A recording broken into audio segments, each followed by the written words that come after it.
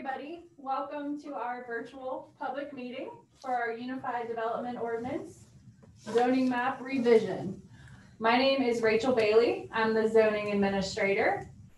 And good evening. I am Krista Hampton, Director of Planning and Development Services. So we will first go over briefly just our agenda for the meeting.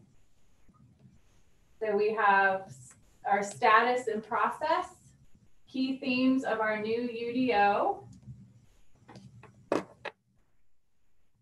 as well as, let me get my presentation shared here. Hold on one second.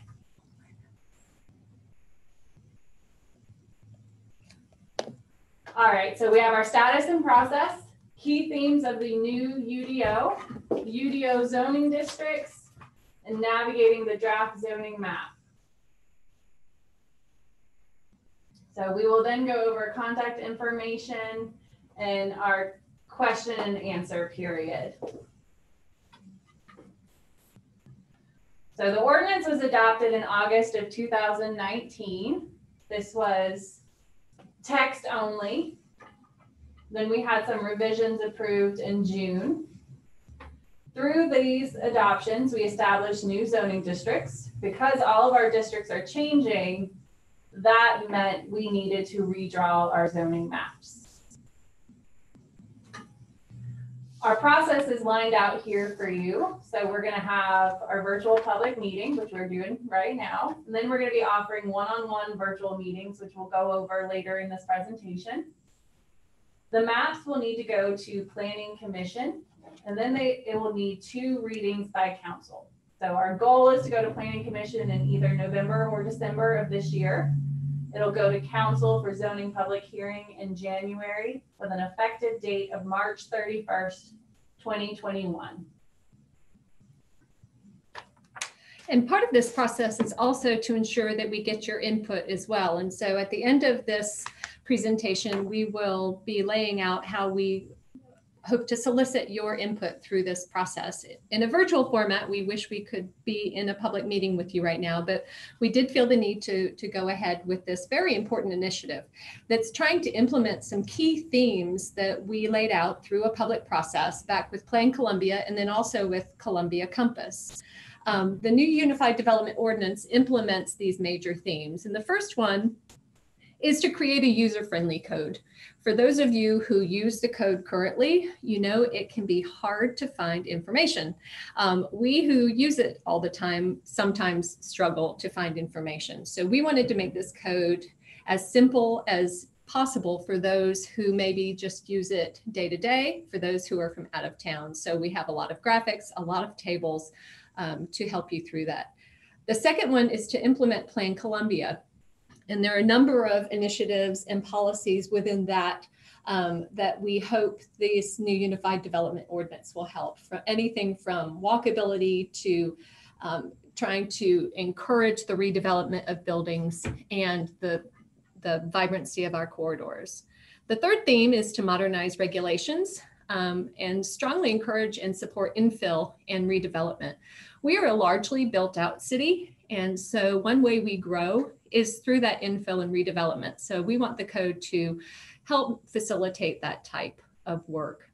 Finally, our fourth theme is to support and encourage sustainable and green development practices. And this is through incentives as well as regulations to try to get us there. So the Unified Development Ordinance has base zoning districts that fall into several categories. Residential districts, and these, as Rachel will tell you, are largely similar to what we currently have, just different names. So you might now be used to RS1, you just have to add another letter in there, and she'll talk about those. We currently have largely commercial and industrial districts otherwise, whereas now we are heavily skewed towards mixed use, corridor and center districts. That's what we've heard over the years through our different planning processes and working with the citizens, that we want to be able to live, work, and play along these corridors. And so you will notice that we have quite a few of those districts. Finally, we have some new districts that accommodate our many institutional users here in the city. We are a state of government and institutions, and the ordinance recognizes that. Finally, industrial zoning districts, a very important part of our economy. We accommodate those with our industrial zoning districts. And I'll turn it over to Rachel to begin going through these districts. I have lumped together residential districts that are similar and go together so that we can kind of summarize for you here. To start off, we have our transitional conservation district, as well as our large lot reserve district. The purpose of the TC district is to provide land on the edge of the city that is undeveloped or developed at a very low density and to conserve land. This land is either rezoned at the appropriate time or it remains in conservation. An example of this would be wetlands. It would remain in conservation. The LLR reserves undeveloped or low density land located on the edge of the city that will be rezoned at appropriate time to a residential district, for example, that correlates with a planned development. Our single family districts are very similar to our current single family districts. So right now we have RS1, RS2, and RS3. In the new ordinance, we have our large lot district of RSF1, medium lot RSF2, and our small lot of RSF3. The purpose of these districts is to provide lands that accommodate primarily single family detached dwellings at varying densities. District regulations discourage development that substantially interferes with the residential nature of the districts.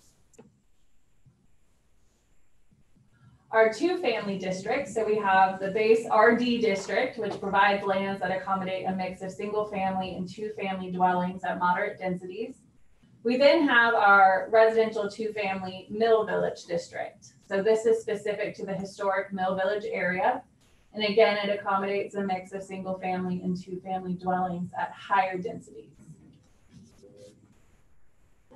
Our residential mixed districts, so our RM1 and RM2, are very similar to our current RG1 and RG2 districts. So it's kind of a general mixed residential district. The purpose of these districts is to provide lands that accommodate a moderate density mix of residential development that allows single family, two family, townhouse, as well as small and medium scale multifamily dwellings.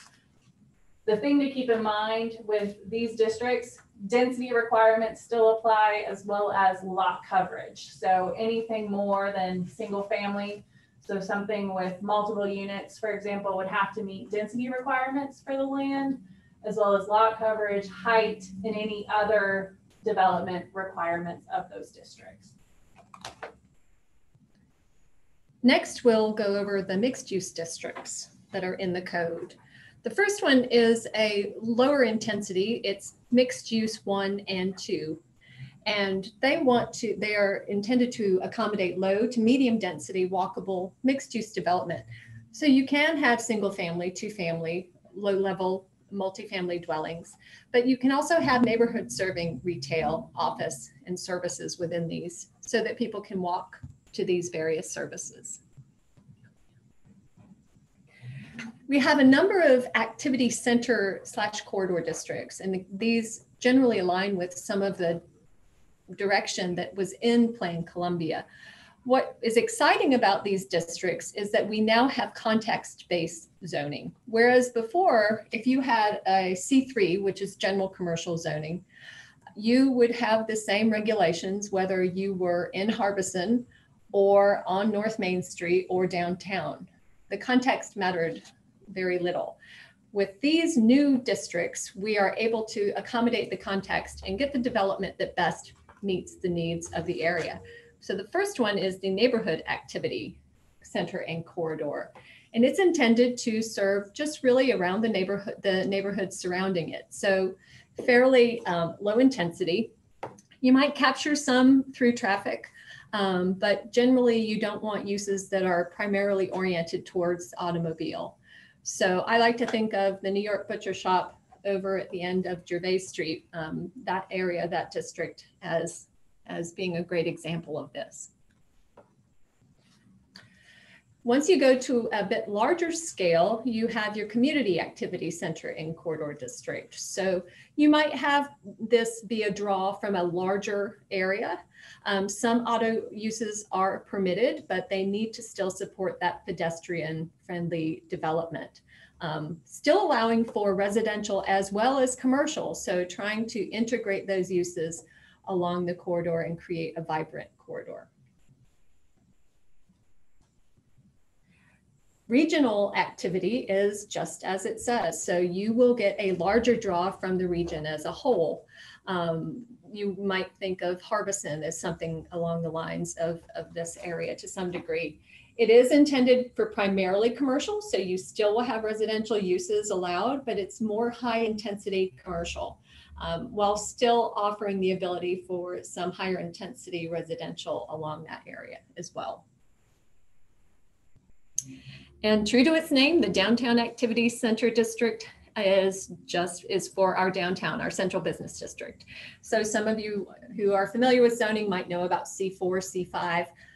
It's intended to really be our business and residential district, which our downtown is quickly becoming a vibrant area for you both to live and to shop and eat, as well as to work. Going into some other districts, our office and institutional largely aligns with our current C1, which is also called office and institutional. Outside of the institutional that Rachel will talk about, it is intended for kind of our smaller institutional offices. So doctor's offices, government, medical, dental, and some professional offices. General commercial aligns with our C3, and so this really is intended to still accommodate those auto-related uses in corridors that we have a lot of our shopping, more of our big box retailers, to ensure that those areas are still able to thrive. Mixed commercial is somewhat analogous to our downtown activity center, but that has some distinctions that we needed this other district. Very similar to some of the MX2, for those of you who are familiar with that. Still allowing for multifamily, as we've been talking about, so trying to integrate the residential uses, but getting a little bit more flexibility from the use and bulk requirements to get some urban densities and the mixed uses so that we can facilitate some of the plans that we've had. Next, we have our institutional general district, as well as our institutional university and medical district. These will often go hand in hand under the new ordinance. The institutional general district is more for development and grouping of multiple institutional buildings and interrelated public, private, and nonprofit development, often affiliated with larger sites such as colleges and government offices. The institutional university and medical district is specifically for medical complexes and large universities. Coordinated site development and off-street parking, traffic and pedestrian circulation plans, continuity and compatibility with surrounding development is ensured via an institutional development plan, or IDP. We also have our institutional transportation utilities district.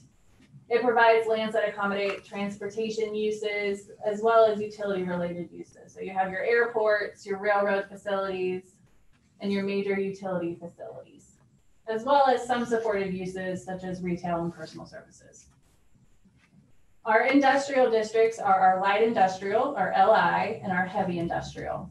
So light industrial provides lands that mostly will include wholesaling, distribution, storage, processing, research and development, and other light industrial development and manufacturing. The purpose of the HI district provides lands that accommodate the intense industrial development that generally requires large sites. So this would be uses that may impact adjacent lands. So heavy manufacturing, warehouse distribution, wholesale, major utility facilities, and research labs. We then have our employment campus district.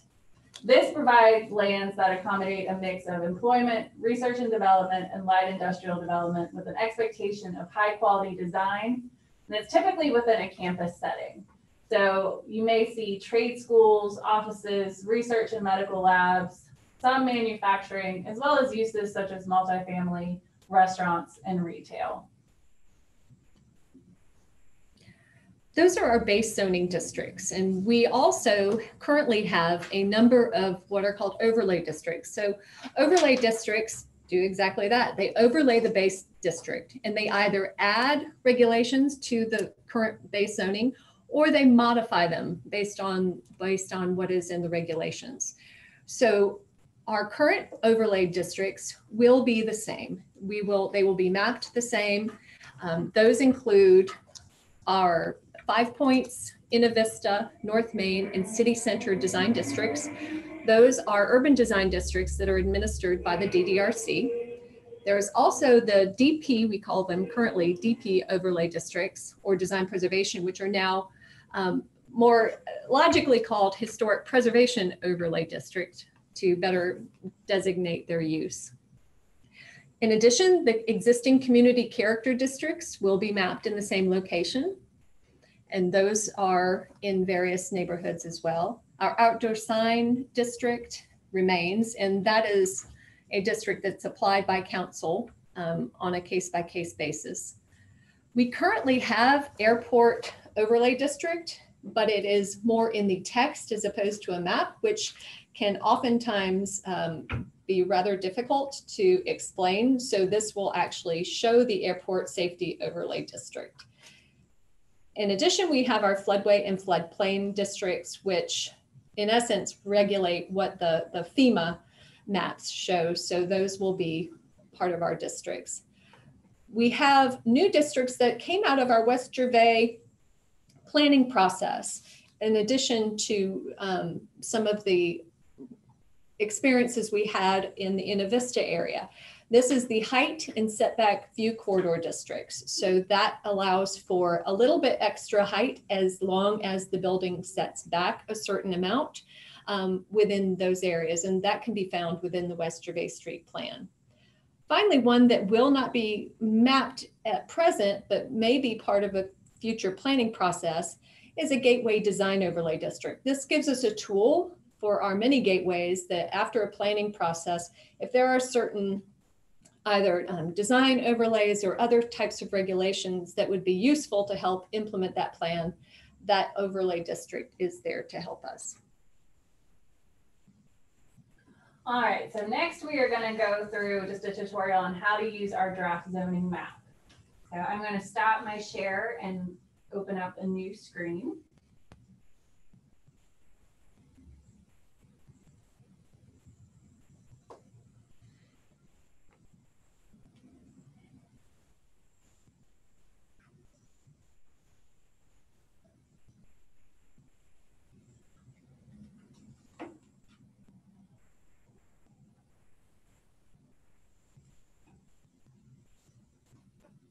All right, so thank you all for bearing with us with this virtual format. So few hiccups, but we are managing. So we have our proposed map here. So and a few tips and tricks to keep in mind with annexations, if those have been in probably the past 6 to 9 months, they may not be on this draft map, but we do have a list and we have assigned districts to those. So if you are looking for a property that has recently been annexed, please feel free to contact us in zoning and we'll let you know what is proposed. The same goes for split zoned properties. If you come across a property that does not have a district assigned to it, it is most likely split zoned. So what that means is it just has at least 2 zoning districts on one parcel. So we do have those mapped separately. If you contact us with the TMS, we can send you that map showing that parcel specifically and what districts have been assigned. So just to show you how to a basic search on this, I will look up just the city building.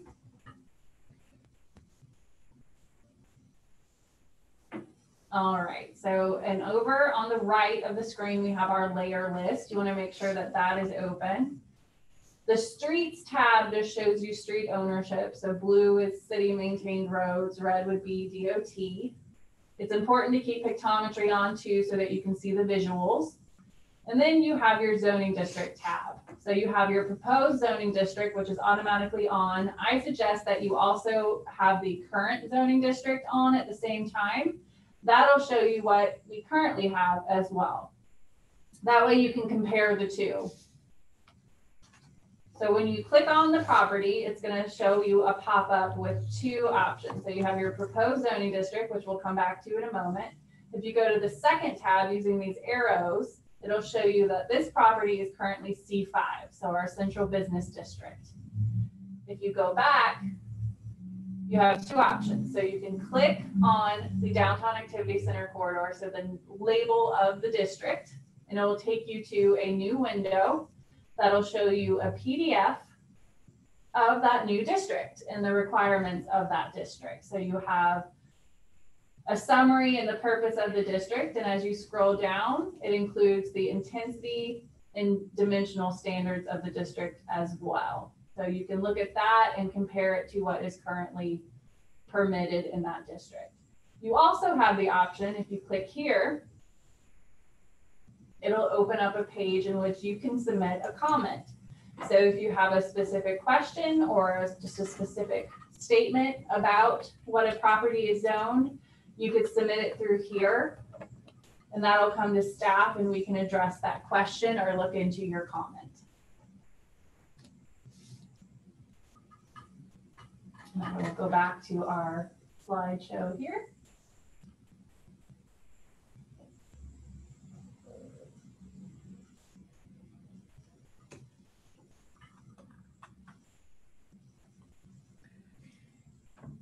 So we do want to hear from you. We have a number of ways for you to provide input. We have our email at zoningnmap@columbiasc.gov. If you have some simple questions, please call the zoning office at 803-545-3333. And finally, where you can find a treasure trove of information on how we got here, the planning process that went into it, as well as the code, you can visit the website at weplantogether.org. If you just go to the main site at weplantogether.org, you will find the plan that is also being pursued by Richland County. We started on this journey together, going kind of side by side, checking in with each other from time to time. We have the same consultant who helped us put the codes together as well, so that while they may not be the same, they do speak to one another. Finally, we have a series of one-on-one meetings. With a zoning code, a public meeting where you go over the different provisions of the code is appropriate. But when you're talking about actual zoning map, it doesn't necessarily provide the time that individuals may have to ask specific questions about their properties. So while people may be interested in the city as a whole, generally speaking, we find that people are interested in specific properties. So instead of trying to cram all of that into just a public meeting, we've set up opportunities for people for 15-minute increments to communicate with us. This time it'll be either via phone or via teleconference, so that we can answer those specific questions. Appointments are required. We do have a sign-up sheet there at the weplantogether.org, the Columbia Review. And we hope you'll take advantage of those. If we fill all of these up, we will definitely make more. We want to make sure that we are able to explain this to everybody and get the questions answered that needs to be. So we hope you'll take advantage of those. And then keep tabs with the We Plan Together for when the other upcoming meetings are going to be scheduled, both at the Planning Commission and at the City Council. All right, and before we go into questions, I just want to let everybody know that this video will be available on YouTube. So if you joined in late, you will be able to go back and watch the entire presentation from the beginning. So I will post a link on our zoning page on our city website as well to that video on YouTube. And also, before we go into questions, I do want to take this opportunity to thank everybody, citizens, the Planning Commission, City Council, and in particular our staff who have put in countless hours into making this a reality. I don't think we mentioned that we have not rewritten the zoning ordinance and maps since the 1970s. And so it's partially because it's a Herculean task to do so. And I don't take lightly the terrific work that everybody has put into this. So I thank you all. And I really look forward to this coming to fruition in the next year. So with that being said, we'll see whether there are any questions. And I know audio can be a bit delayed. So just Andrew, as soon as you hear us, let us know if we have any questions. And please note that if you hit *3 on your phone, that'll notify staff on public input that you wish to speak.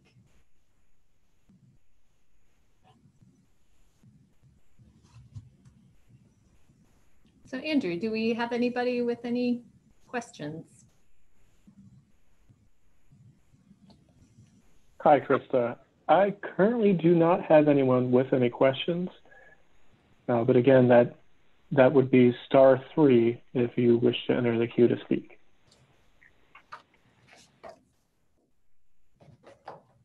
Great, thank you, Andrew.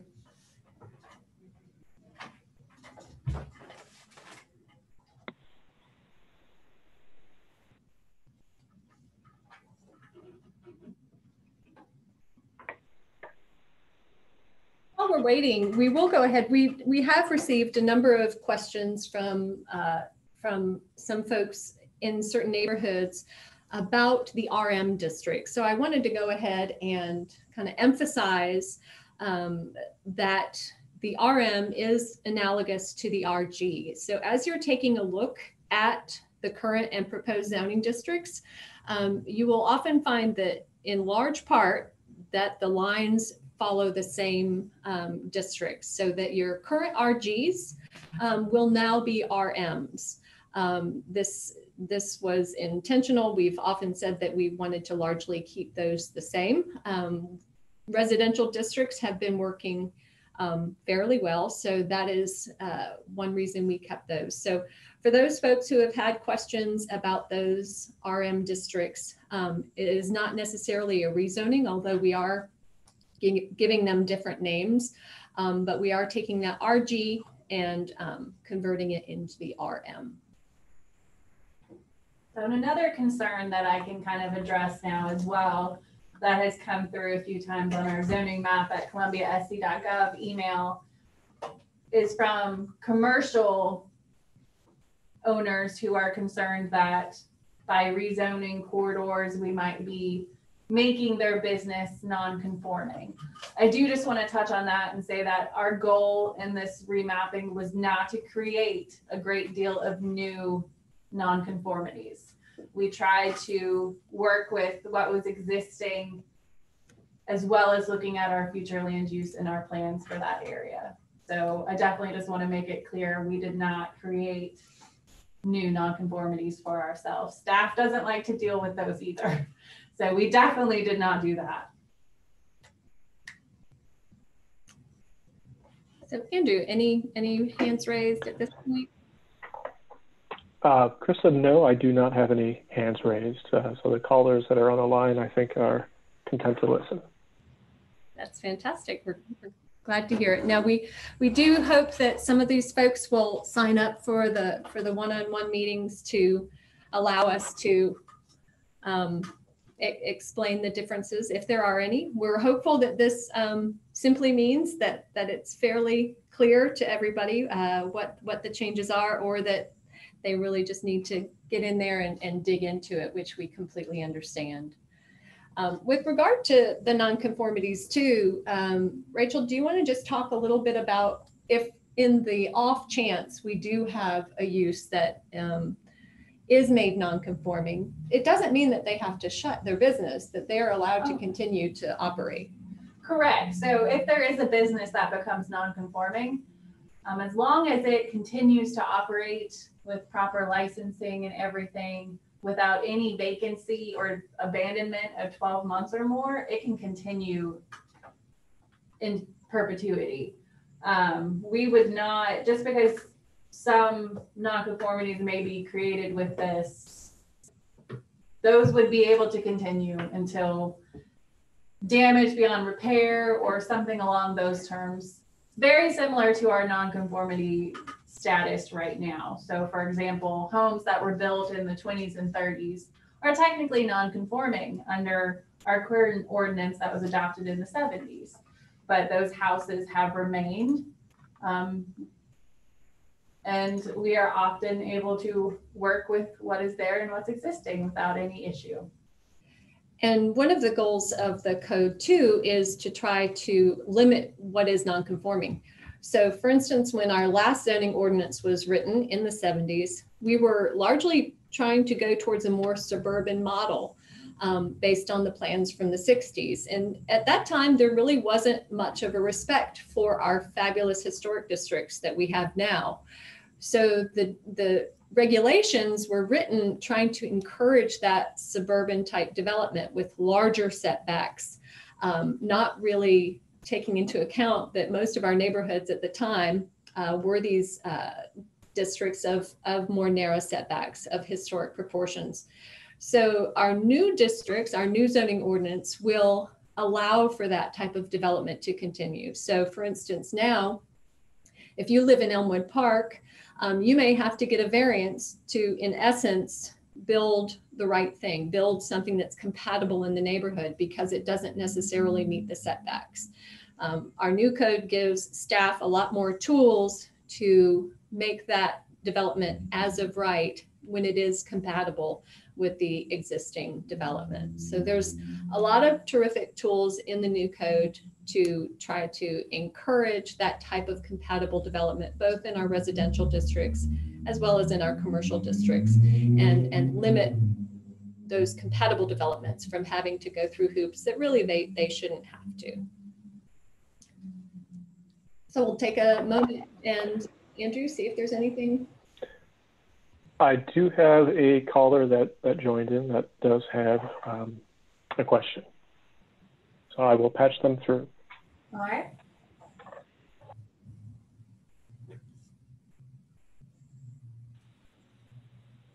Hello, my name is Scott Hurt, and I was just wondering what the Planning and Development Department took into account for sustainability and environmental initiatives while making this plan. Certainly, thank you for your call. So it's in the code itself that you find a lot of the, as I mentioned, the fourth key theme was the sustainable and green options. So it's within the regulations itself, and I'd be happy to share some of those with you if you get in contact at the zoning maps. So it encourages development. We've got some green building incentives now within our code that we did not previously have. And it's point-based, based on how many different types of practices that you put into your development. You can gain points based on those. In addition, we have open space requirements now within our code that we did not previously have. So that is will allow for greater open space in our developments.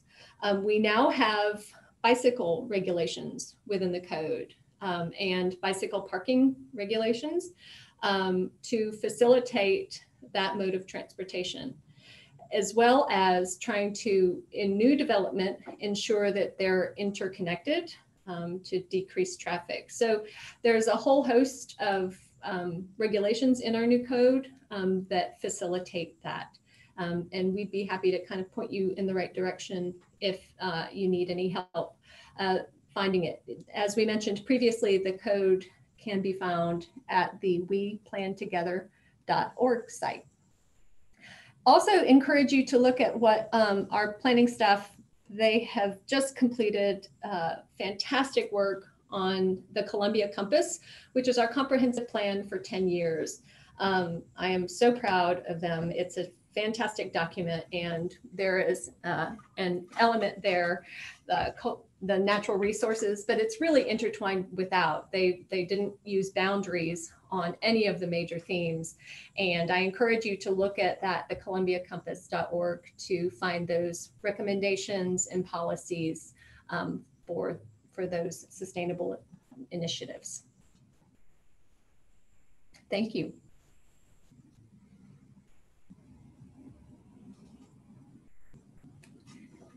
Andrew, anything else?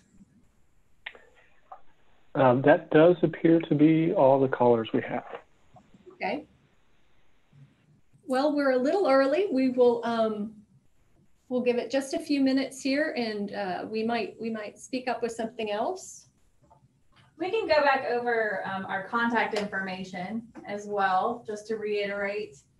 Again, emails to do with the map, or even if you have questions about the text. So if the caller wants to contact us to learn more about those green incentives, please feel free to email us at zoningnmap@columbiasc.gov. So those emails go to a few staff members, so we are checking those, and we try to get back to you within 24 hours with that information. You can also contact us at 803-545-3333. That is our main zoning line. And you can also find a great deal of information at the weplantogether.org/Columbia Review. That's the direct page for our part of that site. And that has the full text of the ordinance as adopted, as well as the draft map viewer. It also gives you the opportunity to sign up for our one-on-one meetings or submit a comment to staff. So again, with the one-on-one meetings, right now we are currently offering those on the 30th, October 1st, the 2nd, the 7th, and the 8th. We can always add more if needed. Appointments are required. There's a sign-up sheet again on that weplantogether.org. You can also contact us by phone or by email at the zoningnmap@columbiasc.gov to sign up for those appointments.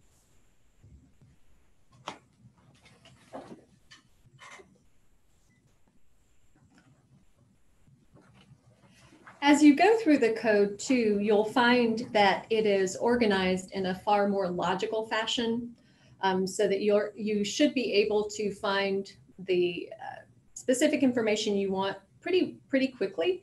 In addition, if you're able to look at it through the PDF online, it also has hyperlinks within the actual document itself. But it starts out with flow charts that show you, based on what you want to do, what the actual process is for that, whether it's going to the Board of Zoning Appeals or to Planning Commission. It tells you who is involved and who needs to make a decision. And then it also defines those people's roles who are involved. So for instance, Rachel is a zoning administrator. It tells you the roles that she has in the development process, as well as the Planning Commission and the zoning board. So before, we didn't really have that actual direction of what are the roles and what are the steps necessary. Then after you get through the administration and you go into the zoning districts, we use pictures because they do tell 1,000 words.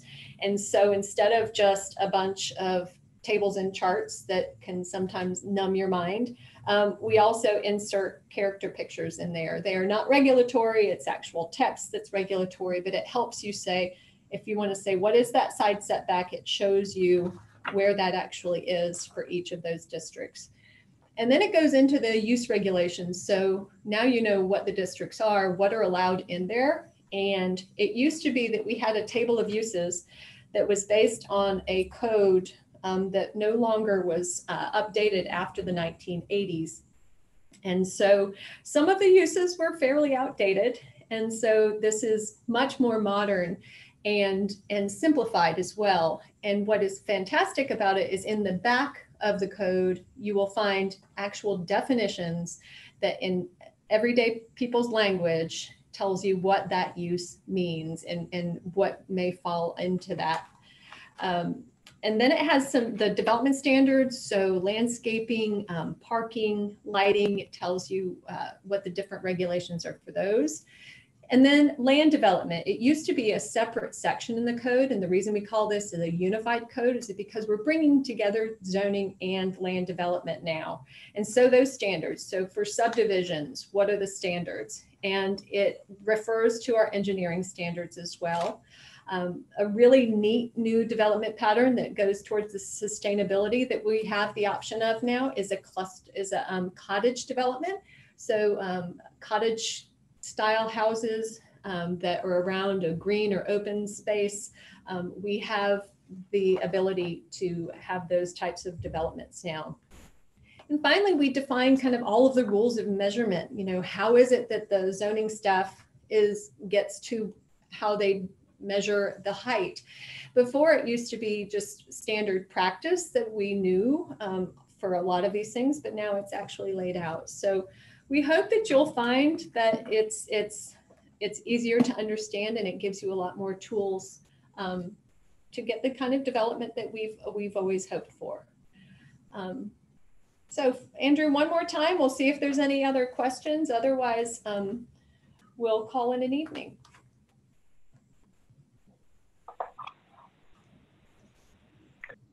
Krista, I do not have any hands raised at the moment. All right, thank you, Andrew. And thank you everyone for tuning in to our presentation. I hope you are as excited as we are to get this process wrapped up and get this code and map effective in March of 2021. And again, please feel free to reach out to us with any questions. So we're always happy to discuss and assist. Yes, and indeed, thank you. And thank you to you, Andrew, and to the good folks of PR, Justin, for your assistance this evening in this virtual format. We couldn't do it without our IT and PR folks. They've been behind the scenes supporting us, and we appreciate you. So, and thank you to all who have listened tonight and hopefully see it again. So we wish you all a good evening. Have a good night.